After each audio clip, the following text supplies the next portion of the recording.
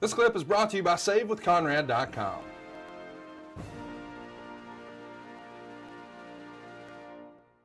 Let's talk about OVW for a minute here. It makes the Ross report that Eric Angle was on the shelf after a torn tricep in training and a subsequent surgery. We don't really spend a lot of time talking about Eric here on the show. Why don't you think he had a more sustainable run in the WWE? Well, my brother was getting it. He just wasn't getting it as quickly as I did. And I think the company was comparing him to me. But he was getting it. He was learning. He was improving dramatically. The unfortunate incident of him tearing his tricep, the tendon right off the bone of his elbow, it rolled up his arm, and he had to have surgery. So when he had the surgery, the doctor performed the surgery. The next day, my brother was in excruciating pain. And he went back to the hospital and he said that there's something going on in my arm. I need to take this cast off. And they said, don't worry. It's just from the surgery. The pain will go away. So the next day he went back to the hospital, said the same thing. And they told him, don't worry about it. Go home and rest. So the third day he didn't have a saw and he wanted to saw off the cast himself. So he went to the cast. Oh my gosh. He looked at the incision and there was a huge infection, and he pushed on the incision. All this yellow and red pus came out, and he went directly to the hospital after the Home Depot.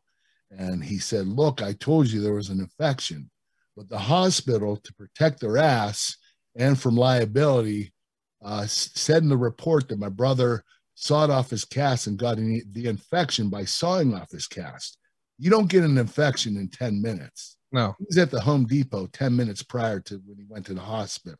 Yeah. So they did that just to cover their ass, and it ended my brother's career. Oh, shit. He couldn't sue the doctor or the hospital.